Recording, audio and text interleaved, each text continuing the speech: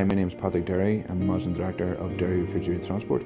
We were originally a transport company back in 1989. We have now developed into a groupage chilled and frozen service throughout the island of Ireland on a daily basis, specialising in servicing from your one pallet to your part load to your full load, going to all the CDCs, wholesalers, retailers, food services in the island of Ireland. Clients would include Glanbia, Avondale Foods, Wilson's Country, Mars Direct, Kerry Foods, Staunton's in Cork.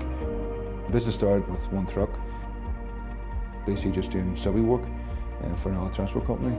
We've moved on then to doing UK work, continental work with steady growth.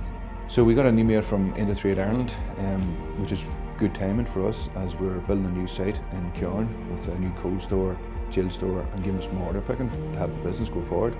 Went to Belfast to one of the workshops they were doing. And we met InterTradeIreland, Grant Thornton, who then put a package together for us to go to the banks to get us the funding that we needed to get the business going forward for the new site and the new development. InterTradeIreland gives different options, gives a platform on different funders for different sectors on the business and how they could help us, which we didn't realise was there at the time, more so than just your normal banks. I would definitely encourage other SMEs to try the InterTradeIreland workshops, as they'll give you different options that you mightn't realise was there before.